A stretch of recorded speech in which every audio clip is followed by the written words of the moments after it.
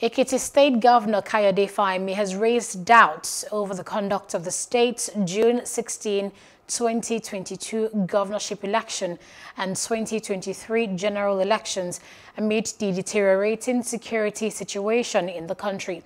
Fayemi said the increasing level of security challenges facing Nigeria posed a great threat to the conduct of the elections, adding that Nigerians must first have a nation before they're able to have election.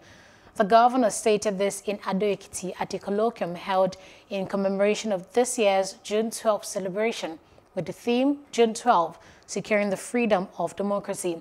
Fayemi called on Nigerians, irrespective of political leanings and ethnic sentiments, as well as social class, to put aside their differences and work for the enthronement of sustainable peace and unity in the country.